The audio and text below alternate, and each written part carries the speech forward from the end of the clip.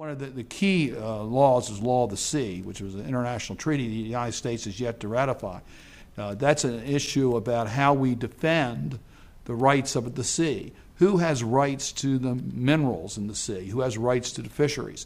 How do we protect against international pollution affecting the stability of marine life? These are issues where the United States must maintain a strong international presence.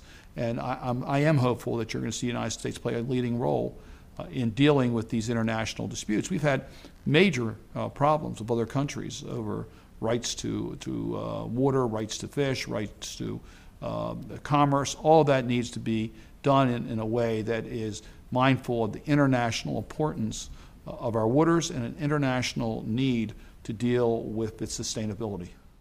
To order a copy of the Great Decisions Briefing Book, a DVD set of this series, or join a Great Decisions discussion group in your area, contact the Foreign Policy Association.